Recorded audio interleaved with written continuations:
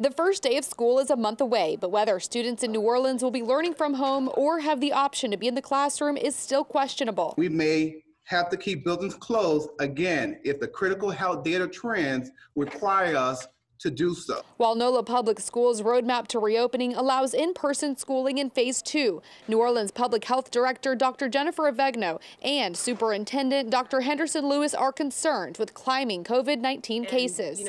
3 weeks ago, I would have said no question. Now, I think we really do need to look at the trends in the next few weeks. They are reviewing health trends now and will make an announcement about whether to adjust reopening plans next week. To reassess current data and recommend any adjustments that need to be made to the reopening plan given current health threats. Also announced Tuesday, NOLA Public Schools hired a medical advisor to help navigate the reentry process, and all schools are getting kits with PPE supplies.